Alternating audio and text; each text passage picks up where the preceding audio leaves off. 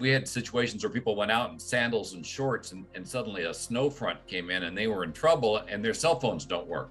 And we've certainly had situations where people are on interstates and they're between cell towers and they have an accident or they break down and again, their cell phones don't work. And allowing folks to be able to connect when they don't have cell service could save lives.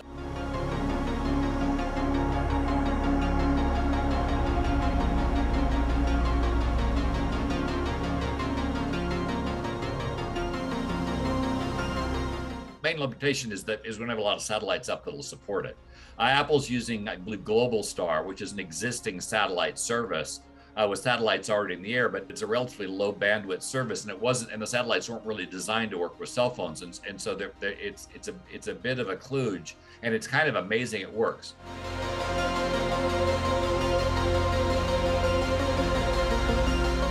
It's like the time when the pagers came to the picture. It's basically a one-way communication, two-way communication with simple messages.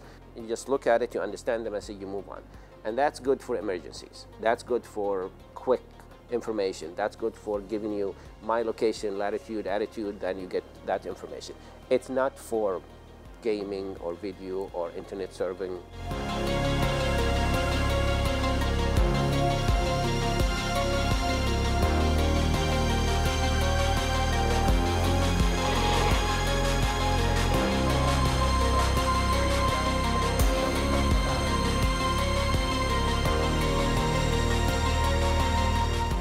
Eventually, they're going to upgrade the satellite. They're going to have better antenna. They're going to have better iPhone that will, process the calls and make sure that the call is coded in a way where the satellite can understand it, deal with the delay because you're not talking about space, dealing with the movement of the satellite. So there are multiple obstacles still there.